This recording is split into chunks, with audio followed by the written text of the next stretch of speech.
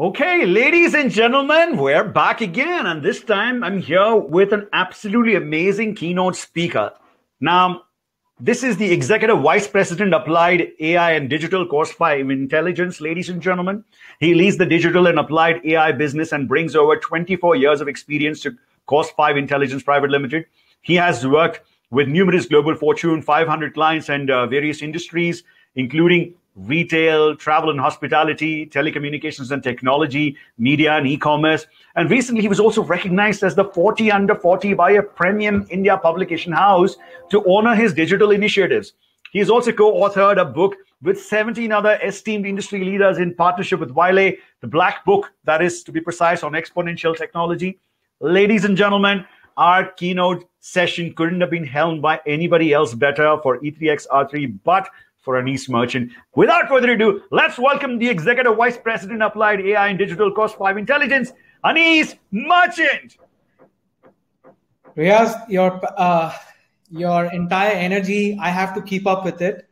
So I'll try my best. Hopefully, the audience will be able to see that energy transient from your session and mine. The three famous words which we always ask everyone: can you hear me, can you see me, and can you see my screen? If that is all true, I would love to see all the thumbs up. Okay, great.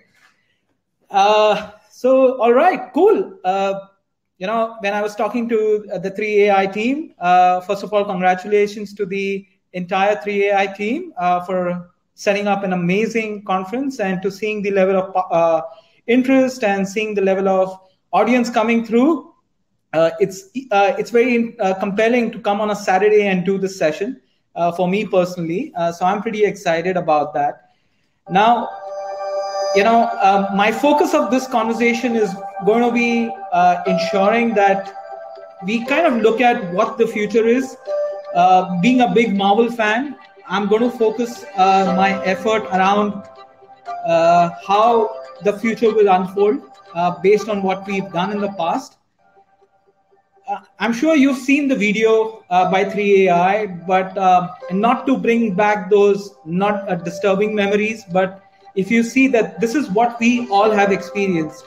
We've experienced a lot in 18 months, which has changed a lot of things, and I'll talk about that. But these are the perspectives which have really reformed our thinking and really apt with what the conference is today.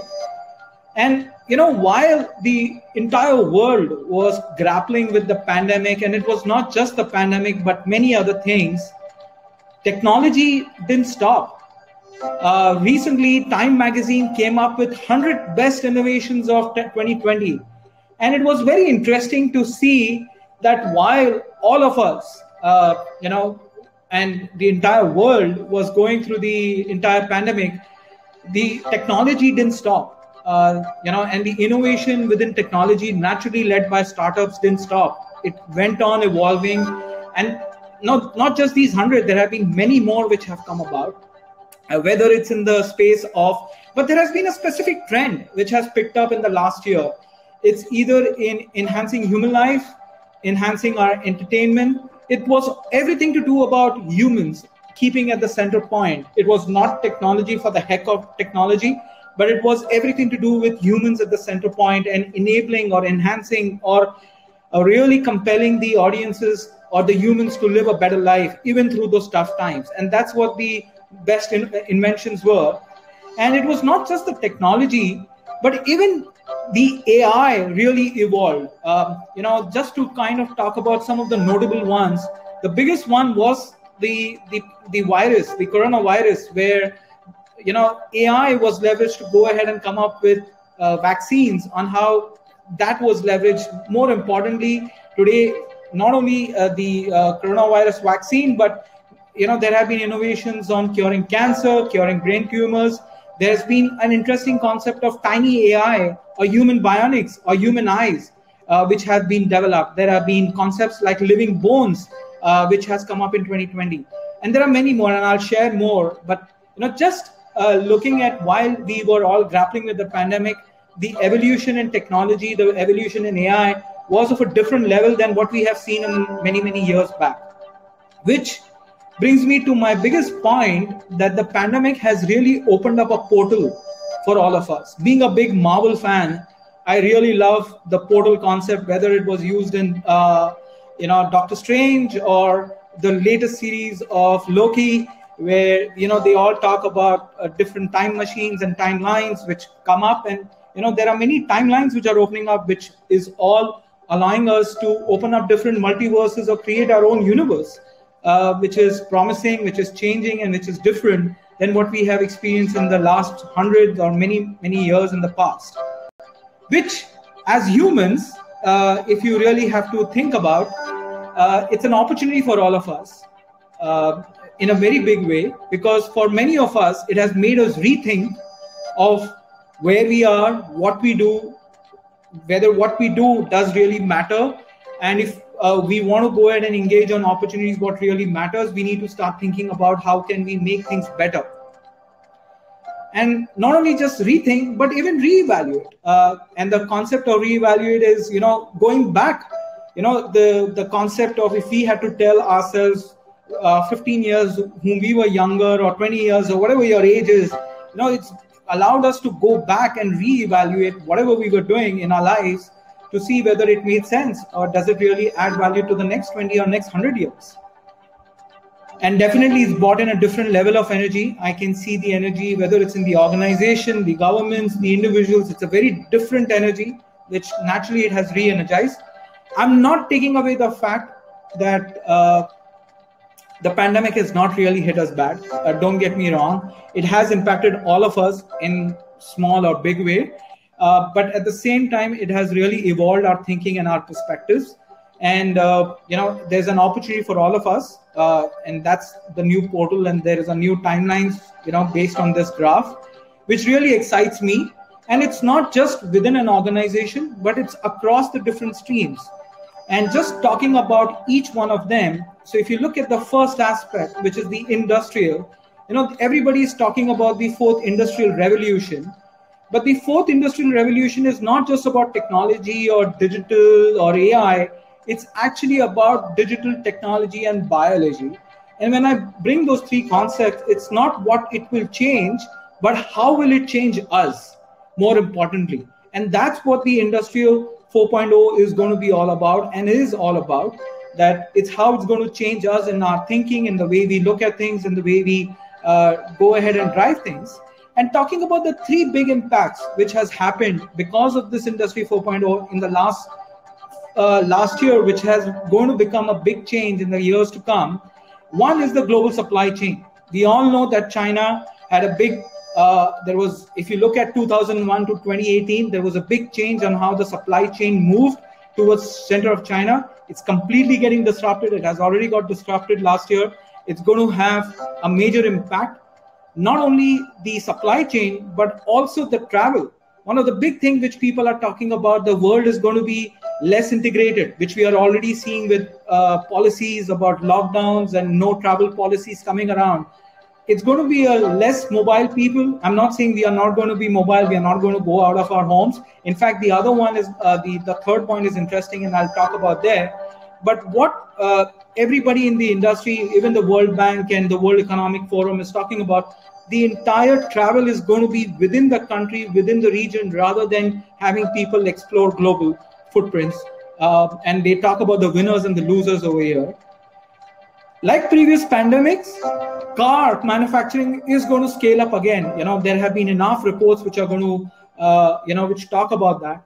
But the interesting aspect, when the car manufacturing is going to go up, it's going to be about how the focus on human-centered design and human-centered safety is going to be interesting.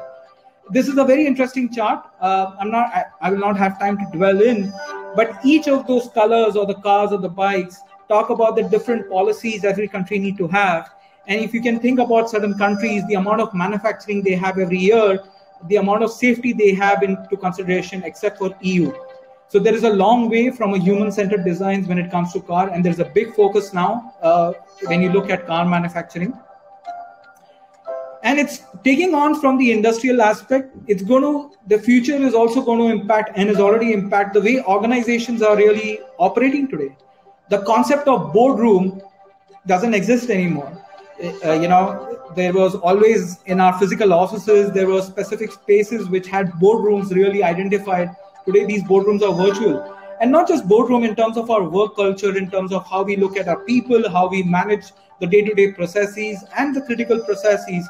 There's going to be a significant impact on how organizations, and I'm sure today through the different conversations you will hear the different leaders talking about these aspects more in detail, but just laying out that these are the specific areas from boardroom to support for creativity are going to be the big impacts which many organizations are going to drive. And to drive from there further, to take the organizations and help organizations really survive the next 10 years, 15 years, data is going to be critical.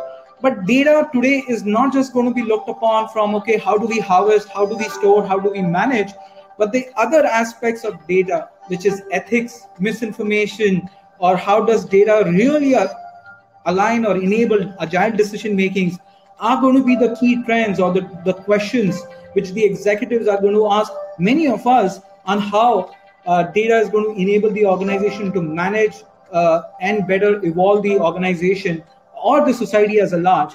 But more importantly, when we look at the data, it's going to be a shared success concept from a focus of employees, customers, planets, and society. It's not just going to be ROI or profits. It's going to be a very different perspective when we bring in the lens of data in the future. And naturally, when you think about data, you think about people as well who need to manage it. But the world of education is going to evolve to being able to allow whether it's the organizations or universities or countries to really start developing knowledge economies. And these knowledge economies are very interesting. If you really look at in 2015, when the World Economic Forum really spoke about that these are going to be the 2020 top skills, in 2020, the top 10 skills, when they actually revalidated, they saw that, many of those top 3 or top 5 skills really help. And actually, if you look at within your own self, most of us today on the call, we are there on the call because we've been able to adopt these skills or embrace these skills to really drive that. It's not just about these skills. We are also seeing a different paradigm of education.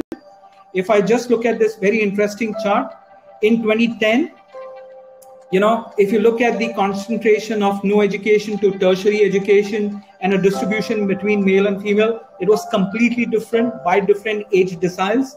But if you look at the projections in 2016, it's very promising for India itself. Naturally, forget about the population size. But if you just look at it from an education, it's very promising today. All of us are teaching ourselves, are learning, and are embarking on different education skills, which are really helping us enhance our skills. But education doesn't only have an impact on the prosperity of an individual or the GDP. In fact, it has a major impact on other factors like global climate. And again, this has been a data which has been easily proven on how whether is the population which evolves, population which grows, also is able to embrace education, is able to have a much more profound impact on many other factors within the society.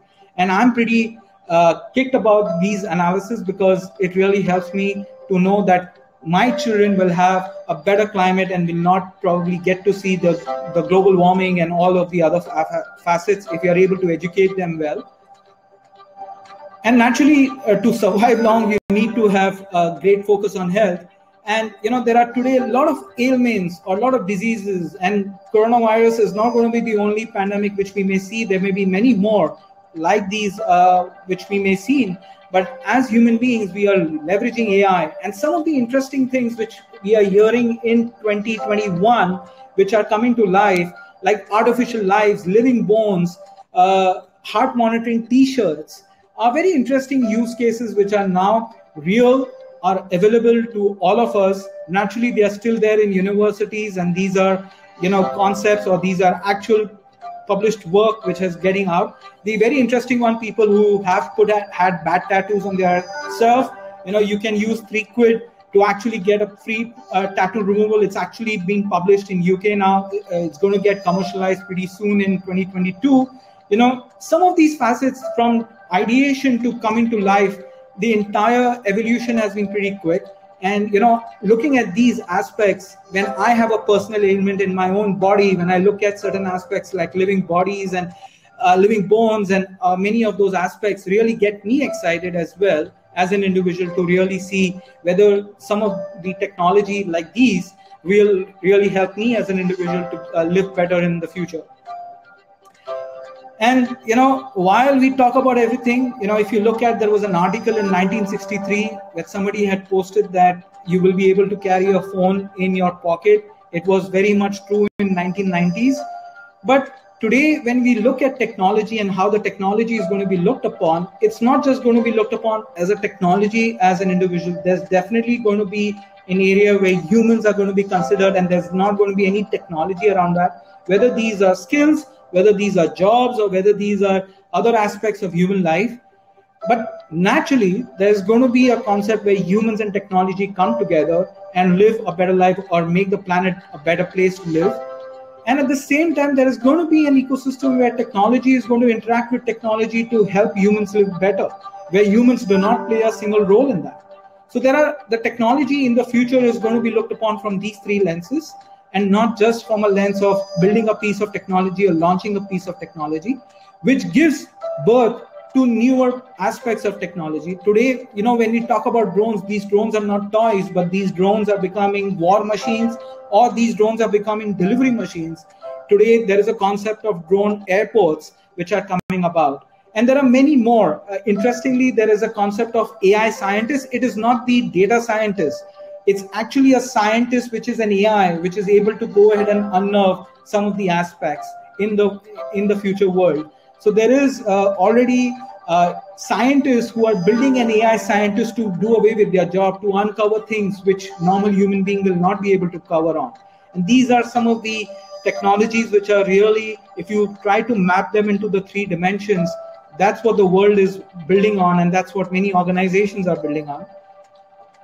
And when you think about food, in India, they say roti, kapda, makan, or basic necessities which are important. Food is going to be critical for all of us in terms of how we live and sustain.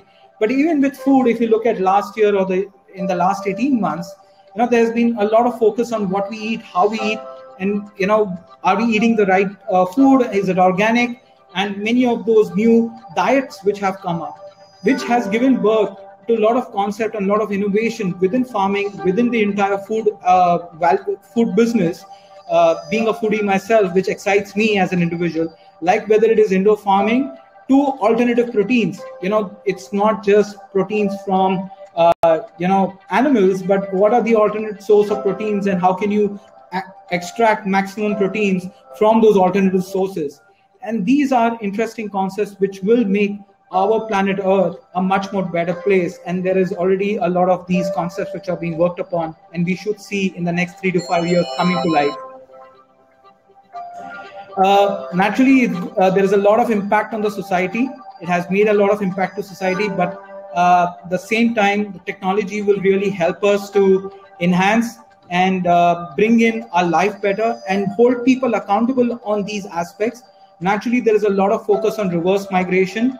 No more big cities and are going to be a big focus for many organizations, or individuals. It is going to be, you can work anywhere, which will enhance reverse migration within the entire world, and naturally will help get people closer to nature. I'll just take 2 more minutes and then I'll hand it over, Riaz. On the environment bit, there is a lot of focus again. They are very interesting. Since we are short on time, I'll just leave you all with a few thoughts.